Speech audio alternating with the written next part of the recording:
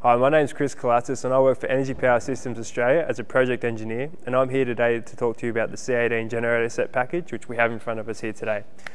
The C18 generator set package is a robust unit and has the following features. There is an EPSA 4.2 generator controller, which is used to start and stop the machine, which is located at the front here, along with this integral mounted circuit breaker and with cable entry located on the underside of the base frame to connect to the circuit breaker. We also have a primary air filter assembly, which is located here, along with twin turbocharger and a common exhaust outlet located on the top here with Guardian as well. There's also a jack of water heater, which is plumbed into the cooling circuit to regulate engine coolant temperature. We also have a radiator, which is close coupled to the engine, which obviously regulates your cooling for your unit.